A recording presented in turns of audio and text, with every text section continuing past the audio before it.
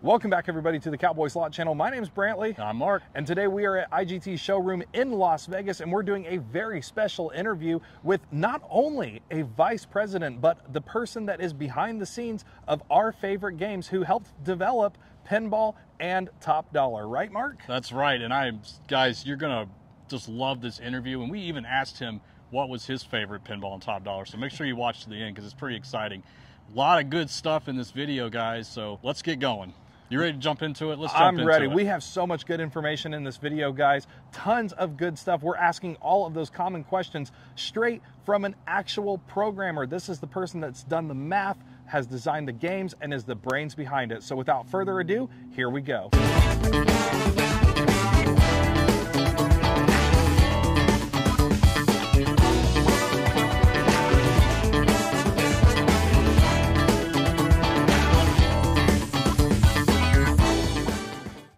Welcome back, everybody, to the Cowboy Slot Channel. My name's Brantley, and I am here with Mark. Today, we are at IGT's showroom in Las Vegas, and we are joined by Anthony Berlocker. He's a vice president here with IGT, and we're going to ask him some of those very important questions about slot machines. Anthony, welcome to the show. Well, so great to have you here. It's great to be here. Absolute pleasure. First time doing this, and looking forward to what you have in store. Awesome.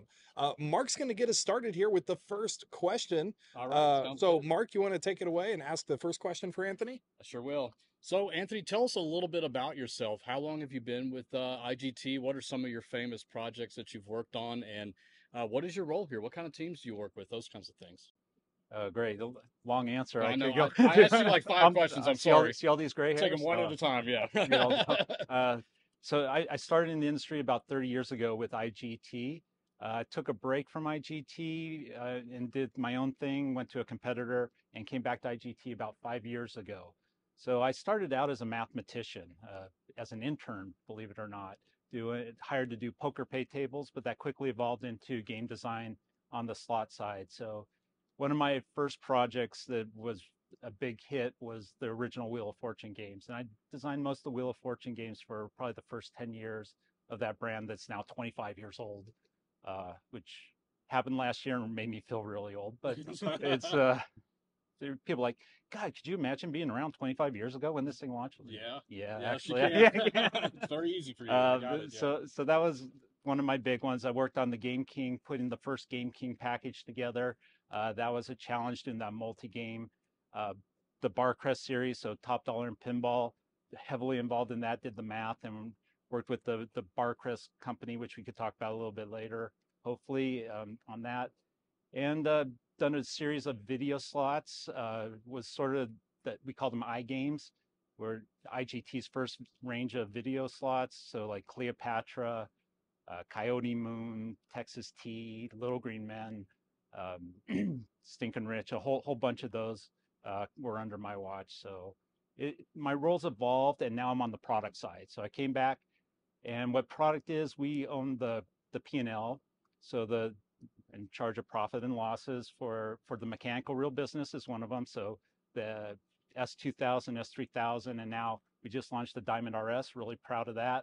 So oversee that whole business. I also have the hardware strategy for our global gaming, as well as our foundation, our gaming software platform. So I don't actually do the coding or the engineering side, but oversee the strategy and the product management of that. And then I have, I still get it, my math nature, I get to geek out a little bit. And I have a advanced research team that's focused on data analytics. So when I need a break from the business world, I go back to my little true nature of math, get to play around with that. So it's a lot of fun. Keeping me busy. Yeah, sounds like it. Well, thank you so much, Anthony. So the general public is becoming more aware of the term volatility. Can you explain to the players out there just exactly what volatility is? Does it exist? And how does that really affect somebody's gameplay when they're playing a slot machine? Great question, and it's a complex answer that we debate amongst ourselves here at IGT. It is extremely important. It does exist, and it impacts the design of the game, and as a player, what you actually experience when you're playing the game. It depends on like how good are my chances of hitting a bonus? What's the likelihood of hitting a jackpot that I expect based on my bankroll? There's some extreme events that can actually change the volatility quite dramatically. For example, Megabucks is our most volatile game because of that $10 to $20 million jackpot that most people don't experience. You know, if you played Megabucks, you most likely never hit it. So we kind of have to almost exclude those outlying events when we talk about the true volatility, or what I like to call the session volatility, that is what you experience in that 10 to 15 minutes that you play a game within a session. So, you know, these guys are great. I've watched a bunch of their videos, and trust me, they know what they're talking about. But Brantley said something that I want to discuss that relates to volatility. Pinball is one of my favorite games. You know, working on it, and I know it's Brantley's favorite Definitely game. favorite of And mine. I like the new one. I like the double gold pinball Oh, here even we better. go. See, Here we here go. we go. And Brantley says he doesn't like it as much because it's more volatile than the original, right? Would you agree? You Yeah, said that? I would agree, but you explained to me earlier that it's a smoother ride along the way to get there. But you were absolutely correct when you said because it's pushing that $10 bet, it feels, you know, it's more volatile. You know, from the pure mathematical calculation, the OG pinball, the original one, is more volatile. I have the numbers to prove it. Okay. But because of the size of the bet, the size of the bonus, the frequency of the bonus, the you know how likely you are within a certain bankroll, the same bankroll, you're more likely to hit a bonus on the original potential. So that even though the calculation is less volatile, it can actually feel more volatile depending on how you play and what your bankroll is. So it's an interesting topic. It definitely exists, and it's one of the key factors in how we design the game. So the trend, I hear a lot of people say, higher volatility. We like higher volatility. Players like higher volatility. I don't necessarily subscribe to that because I believe players actually create their own volatility based on what your bankroll is and how much you're betting. If I'm betting, for example, say I walk into a casino with $100, that's my bankroll. If I play a $10 slot machine, I could lose 10 games in a row. I didn't experience the whole game, but I'm like, man, this game's volatile. I'm done in a minute. Versus if I'm playing 50 cents, now I have 200 bets and I'm more likely to hit something. So it's a really interesting dynamic, something hotly debated. There is no perfect answer. And I think for every player, what they want in volatility is different. So when you're talking about, that's a very good explanation. Let's compare like two games. Let's say Top Dollar, original Top Dollar, and original Pinball.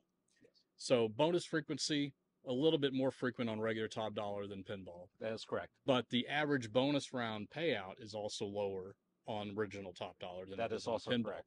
So that is basically like the risk reward factor that you're really looking at there when you think about, is that volatility also where you're like, Top Dollar, you probably expect to get the bonus a little bit more frequently, but the trade-off is that the bonus rounds are not going to be as consistent or higher like they typically are on Pinball. I would say that's absolutely correct as a general rule. But even within a game, we can create different volatilities. So the base game may have one volatility, and the bonus game could have a totally different volatility. So in Top Dollar, it's a pretty low volatility bonus. Like you're kind of always on the 3-coin version, getting that 25 to 50 credit offer. You know, the most of them fall in there. But every now and then you pop it for a couple hundred, right? So those ones create a little bit more volatility, but overall, it's a pretty low volatility bonus. Pinball's a little bit more volatile, but it's really not that volatile either. Like there's usually a general range, but again, every now and then you get a couple of those hundreds, or you start filling up I saw you fill up the chamber that one time. Holy cow, that was crazy. Yeah. Those events do happen, but again, if pinball feels a little bit more volatile because it takes longer to get to the bonus, there's a little more RTP in the bonus, but then when you get that bonus, even though the volatility range is a little bit bigger, but pays more, so it feels like it's even more volatile than it really is. Again, the mathematical calculation versus what you experience as a player, not necessarily the same thing.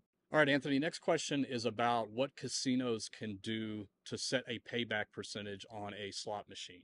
It's my understanding that they do have the ability to do that. Manufacturer provides certain ranges, jurisdictions, and all that that allow certain ranges to be set. But can they take it a step further and say, we want this machine to pay out at certain times of the day or certain weekends, or let's say when somebody puts their player's card in, can they start saying that person needs to start losing? Is there anything like that built into slot machines? No, absolutely not. Uh, as you said, is a range of percentages that's designed into the game. So it might be 95% payback to the player or 90%. That's up to the manufacturer. It's up to the producer and the designer of the game and to define exactly what that range is. And there may be as few as 3, or there might be as many as 10, depending on the game. But the operator can pick what they want that to be. So that's over the life of this machine, it's going to happen, right? At that point, the game's sort of locked down and it operates. There's no outside influence that can go into the game. They can't pick a time, a day, a player. None of that happens. The game operates completely agnostic to who's playing, what time of day it is. It knows what time of day it is, but that has no influence on the random number generator or the outcomes or any of that. So it's truly just a pure luck, random chance event. Okay, so basically, casinos cannot monkey with machines to say, start doing this. No, Okay. there's no way for a casino to do that. So, is there, or have you ever heard of, a slot machine that is intentionally programmed to give a win within a certain number of spins, or at a certain time, or X amount of increments, anything like that? Basically, no. That's not really realistic. That's not how games are designed. If there is something, it's clearly displayed in the game rules or on the screen. So, for instance, like a game like Scarab, doesn't guarantee a win, but like it's a 10-game cycle where you're collecting things that can turn wild. So that's like as close as I could think of. Uh, and again, that last spin's completely random. The 10 spins leading up to it on where you get the wilds are random. But there might be some games that have a little cycle of an event, but no, it's not. There's nothing to kind of say, oh, this person's losing, let's give them a pay, or oh, this person's winning, let's not give them pays. None of that happens. Every game is completely independent of every other game, and that's by regulation rule, and we live by it. We're very conscious of the rules and regulations. Everything is tested by an independent lab. We could potentially lose our gaming license if we got caught doing something like that, and trust me, it is not worth it. No. So, kind of just to add on that and build on that, can casinos make their own program or put their own program on can they alter a slot machine to say, oh, we want to give a certain number of wins and a certain number of places? No, there's no way they could do that. Our platforms are very secure. They're also designed just so with our own programs are the only ones that will work with it.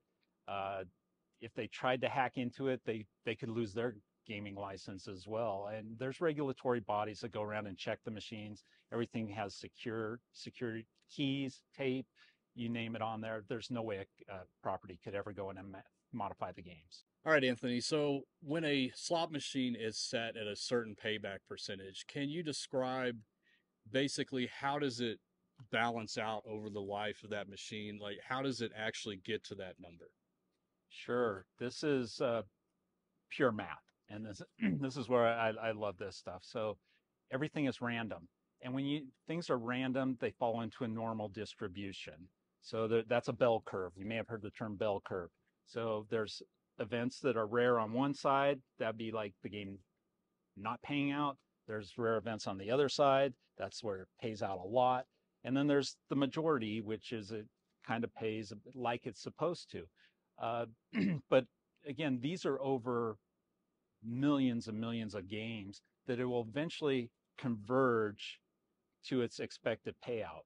So if I look at a game over the life of its time, and again, megabucks could be an exception, whether it hits or not.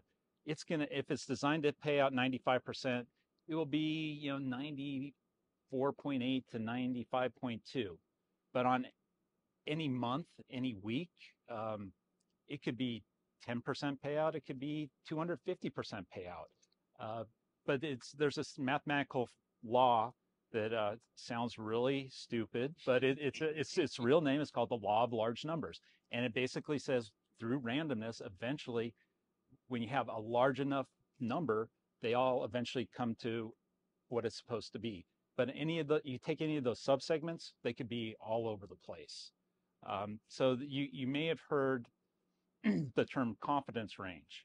So like we mathematically will use a 90% confidence range. So that means over X number of games, we can calculate with 90% accuracy or confidence that it's going to pay between this range. So a 95% game after 100,000 games, maybe it could be between, with 90% confidence, 88%, or it might be 102%.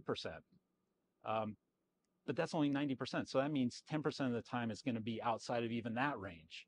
So again, a little technical here, but I love this stuff, right? I really get into it. It's fascinating to see, but yeah, eventually over the life of a machine, it comes pretty close to where the math is designed to eventually pay out. And that's why, casinos, we get calls all the time. Your game's broke. It's paying out 150%. It's like, what's wrong with it? It's like, well, give it time. Give it time. It will come back. That doesn't mean it's going to happen tomorrow. You just kind of have to wait. It's funny because the casinos never call when it's on the other end. Right. They only call when it's paying out too much. Right. Great answer. So the one thing, I guess, what people don't understand, I guess, with balancing is that, let's say that it is way up there, 150%. Does the programming of the machine say, oh, I better start backing off a little bit because it's way up there? Or does it just continue to play out exactly like it was always designed to play out, like the math, like you were saying? Yeah, no, it forgets everything it's done in the past and just goes forward. It's just, again, the mathematical rules over a long term, it will eventually come back. But even though it's been paying out, it can continue to pay out. That's has to happen, or else it's not random. So, based on these past couple of questions, can you walk us through just exactly what happens when a player pushes that button or pulls that handle? What happens behind the scenes? Okay, I'll try to do this again, kind of a short answer, but lots of things are actually going on, but none of them really are designed to change the game. It's just the way the games work. So even before you hit the button, the random number generator is cycling. So it's out there, it never stops. And that's how we actually get the randomness out of it. As soon as you hit that button, it starts pulling a random number or multiple random numbers. And this has kind of changed over time. So like when I started in the industry, say a 3-reel slot machine, S plus back then. Do you guys remember S? You got S pluses, right? Yeah. So at that time, it would pull one random number to stop the first reel. After that first reel stopped, it would pull a second random number to stop the second reel, and then pull a third random number to stop the third reel. And then we do an evaluation of those stops. They're completely independent of each other. At that time, we say, okay, what's the symbols on the pay lines on reel 1, 2, 3? The game processor evaluates it and says, okay, you won this combination and it pays this much, or you lost. And then the game then goes on and pays it out. Like I said, the only real difference in today's game is it might pull all those random numbers up front.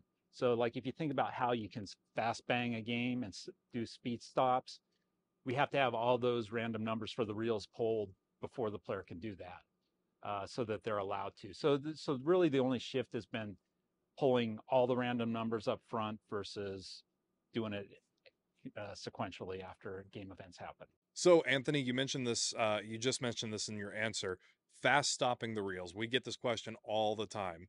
Does fast stopping the reels really truly affect the game? Oh, I wish it did. I wish I had some control, but no. Once it pulls those random numbers, you're going to get the exact same outcome whether you hit the button, if you wait for the first 2 reels to stop and hit the button, or if you just let it play out. That the game's already made that determination independently for each reel, completely random. But yeah, it really doesn't influence the game, other than it changes the timing of when you start the next game. So it could affect the outcome of the next game because you'd hit the button at a different time. Like I say, yeah, I think I've heard you guys talk about the fallacy of stealing jackpots. Yeah. You know, could it happen? Possibly, but you have to hit it at that exact same microsecond because as I mentioned earlier, the RNG is continually flowing. So it's there's really nothing you can do. The games have to be random. They have to be independent of player input and skill, and everything's independent of each other. All right, Anthony. So we get this question a lot too. Is there any way to tell just by looking at a slot machine or maybe spinning it a couple times to determine if it's in some kind of paying cycle? And a lot of people say hot or cold. Is there any way to tell? Probably the easiest thing to do is see if I'm sitting in front of the machine, then you know it's in a cold cycle. Because I am not good at slots, believe it or not. Right. No, but no, there's no such thing as hot and cold as designed by the game. I mean, yeah, games have a series of wins, or a game can go into a drought. Again, that's part of randomness. Those things have to happen, or else the game's not random. Yeah, but there's absolutely no such thing as a game controlled hot streak or cold streak. It just kind of feels that way sometimes. So we have a lot of players in all different states and jurisdictions out there. Is there any way to tell if a slot machine is class 2 if they might not see a bingo card on the screen? Yeah, that's an interesting question, and it depends on the market, right? Because, and actually even the casinos and even the manufacturer, some people like to advertise this as bingo. So you see those big bingo cards like you just mentioned on the balls, and it's like, this is a bingo game, and players like to look for patterns. Other markets and other casinos and other vendors like try to make it look more like a slot machine. And quite honestly, sometimes I walk through casinos going, I know they have class 2 in here. Where are they? So the easiest thing to do is actually go to the help screens and see at the pay tables. And if you after you get through the slot symbols and what they pay, if there's a whole bunch of bingo patterns, then you know it's class 2. So what I normally would do is, it takes a little bit of time. Sometimes you got to go into the pay screens and look for those bingo patterns. So Mark and I need to settle a debate. We got to know, which do you like more, pinball or top dollar? Oh man, pressure is on. Now you designed both of them, right? I did. I So designed both of them along with our partners at Barcrest. So I did the math and the game design, and actually worked on getting the relationship with the people at Barcrest, who are amazing people to work with. Um, the truth is, the reason the whole Barcrest deal happened was because of pinball. I win. No, well, I'm not done he's yet. not This is a done yet. long No, answer. This is a Okay. nuanced answer because I got He's gonna I say got both. I got He's- my 2 children he's I'm trying to picking do from, the Right. right? longest way possible to say both. Is what he's Yeah. trying to say. All right. Absolutely. So, Mark, you did a great, like, the history of Barcrest Oh, okay. video a little bit. Something you didn't know was the original Barcrest game was called Bagatelle. Oh, okay. Really? And it was a game from Barcrest that was over in the UK. And I actually saw that game and we started talking. I was captivated by Bagatelle. And that was kind of one of the reasons we got together and did the joint venture of Barcrest and IGT. And to suit the American market, we're like, no one knows what Bagatelle is. Right. So let's call it pinball. So I have a super affinity to that.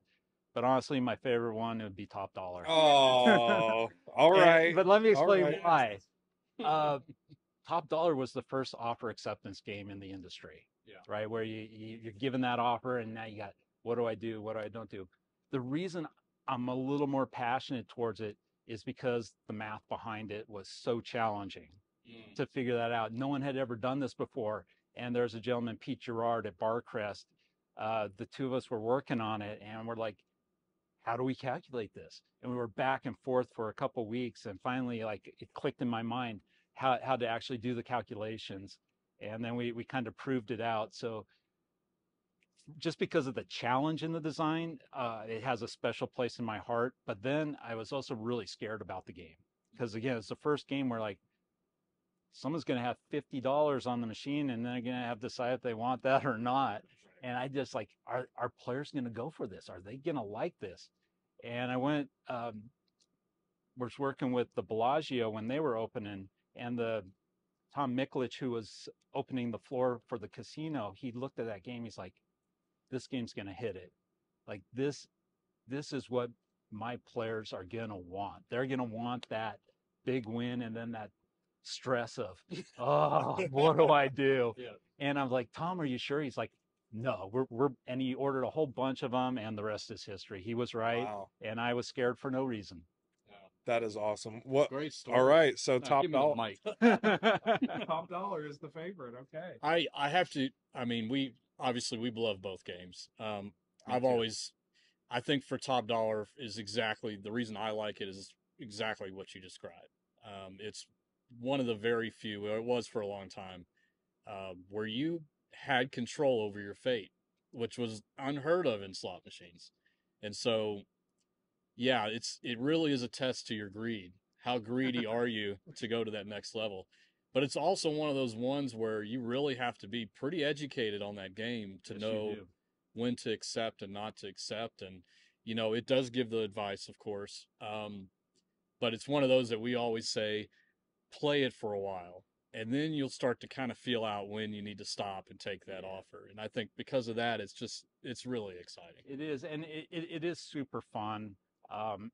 It's exciting. Every button press is exciting. You don't know what to do, and sometimes when you know you should take it, you're still like, oh, but I want to see what's there. Uh, something I want to just clarify for all your viewers is we do give guidance, right? And that is a mathematically correct decision over the long term, right? It does not mean that it's going to give you the biggest win on this game. Right. So there's a little bit, people like, oh, the machine lied to me. Say Like, yes, we hear that no, all the time. it yeah. didn't. It's not telling you what to do. It's just saying if you're going to play this Based game on- again and again, it's the Right. right thing to do. It's kind of like in video poker, you're dealt a full house, and the best play is to hold that full house. But it's like, I'm going to throw away the small pair, and you draw that four of a kind, and you're like, see, the machine told me I should have held the full house. And like, well, if you get dealt that a bunch of times, on the long run, you're gonna make the most money holding the full house. So it's a very similar situation. It's not always telling you the right answer, it's telling you the best answer. All right. So the question I have, and this is something Brantley and I talked about. What if you create now? So you're the VP of product. So this is the one chance that I'm going to get to have a suggestion here.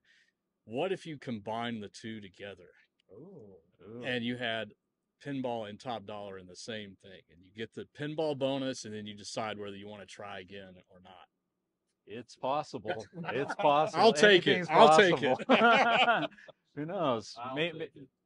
Maybe I get you a job application. There we go. All right, Anthony. So one of the questions we do get a lot too is about tournament mode. So people who've played in slot tournaments or maybe watched them before, they notice that, wow, they get double diamonds and triple diamonds and double seven and just all the time. Is that possible to put on the regular casino floor? Like, is there some kind of switch the casino can say, put this machine in tournament mode and let people play like that? Not easily. So tournament mode is a marketing event. It is not a gambling event. So that's the first thing. The machine is set up with a special pay table, and they can't just flip the switch and turn that on. It goes through a whole process to enable this special pay table. That is a high payout pay table because you're playing for points. You're not playing for money. The machine won't take any money. There's no bill acceptor. There's no ticket printer. Some places you can register with your card, but the game itself, while the pay table structure looks the same, the symbols look the same, it's a whole different pay table because you're not playing for money. So we do, like, I don't know the exact numbers, and it changes from game to game, but it might be 1,000% return, for example, because we want to make it exciting, right? Tournaments should be fun. You want to be seeing that meter scroll So, we will have a lot of double diamond symbols, 5x wild symbols, whatever the game is, come in. So, yeah, tournaments are a lot of fun, but keep in mind they're not gambling. They're promotional games where you're competing against other people to see who can get the most points. So, Anthony, obviously the industry has changed so much recently. We see so many new video games coming out and all these, crazy games. Do you feel that the classic three reel slots are here to stay, and how will they evolve into the future? Yeah, well, I hope so, since that's my job. uh, but no, seriously, there's been a rejuvenation in the classic three-reel slots. There's a lot of momentum in the industry right now for, I think, a couple reasons. One is there's a lot of new people coming to the casinos, especially after COVID. It was like the casinos were the first places to open, so a lot of new people came in. And the video slots, when I talk to people and they say, "What do you do?" "Oh, I work at IGT. I make slot machines." Like, "Oh, they're so complicated. I don't understand them. There's all these lines, and I don't know what's going on." A three-reel slot is simple to start, so it's a great starter game.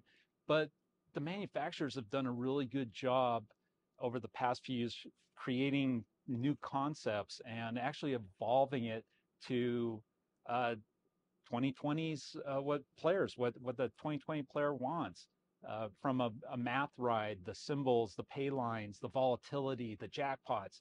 So they've come a long way over the last 5 years, and it's trending up. When I talk to casino operators, they a lot of times says, "Yeah, we went too far in going to video. We need to bring back some more mechanical reels." So it's definitely a trend, and I don't see that stopping.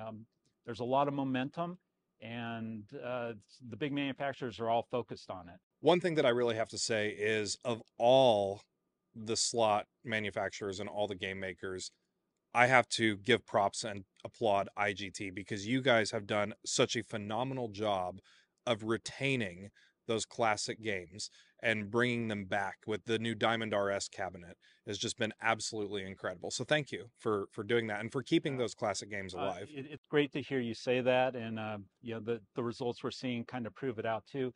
The players love these games, and I think one of the mistakes is sometimes we try to outthink ourselves and do something new and creative when what we have is really good. We just need to adapt it a little bit to modernize it and give a little bit different experience. But yeah, I'm a huge advocate of all of our brands, whether it be Wolf Run or Cleopatra, Top Dollar, Double Diamond, etc. So it's I appreciate you saying that, and uh, our team put a lot of effort trying to keep it true to the original. And people do appreciate that. Oh, they They really do. People do appreciate that. So thank you. All right, Anthony, let's get personal here. What are some of your favorite games that you were able to develop? Yeah, usually there's a backstory behind them. So we already talked about Pinball and Top Dollar. So those are definitely favorites. Uh, Probably the greatest project I ever worked on was the Super Spin Wheel of Fortune. So I don't know if you remember that one, but it was a 9-player station, the big shared wheel that spun around with the dome. Figuring out how to get the players to be able to share that bonus event from a mathematical standpoint was a lot of fun. The whole figuring out the size of the machine, the watching our engineering and technical team figure out how to protect the wheel, how to make the wheel spin, testing out different motors to spin that big wheel around. A little known fact: the dome over that, to get something that was strong enough yet curved, we used helicopter windshields. Really? Okay. That's cool. Because we couldn't have it had be something that wouldn't break but was still sturdy enough to curve around. So yeah, like seeing that project come together was an amazing thing. Um, my all-time favorite game, it's again a stupid story behind it that I ever did, was double three for five times pay. Um, for a couple reasons. One, it was actually, we have this test bank program we used to run, where we would test slots against the best IGT slots. So it'd be the double diamond, triple diamond, five times pay. And you'd have to index against those games. Double three for five times pay was the first game to ever hit 2 times average against our best game. So that was like something I was really proud of. But I did that game in a weekend on a challenge. Oh, right? wow. So Okay. someone in our product management was like, "We haven't had any new good games in a long time." Anthony White is yelling at me. I said, "This was on a Friday." I go, "I'll have you one Monday." Awesome. And like I had this kernel of an idea, and I didn't really know. I wanted it kind of like this, but I was sitting there and Saturday morning, woke up, was sitting in the shower with the water on me, and like, boom, the vision of the pay table glass came in my head. And I got my computer, sat on my floor for a whole week, and just banging on a spreadsheet. And next thing you know, I came in Monday, and she's like, "So did you get the game done?" I go, "Boom, here it is, and here's what it's gonna look like." And we got the art team, put the Wow. math in it, and yeah. So it's stupid stories like that is like I don't think what that's makes stupid. it I think it's a really wonderful really story. funny. Yeah, that's So great. yeah, that's one of my favorites. And now, if I give you one more, Diamond RS. This Sure. is my coup de grace. Like I love this cabinet.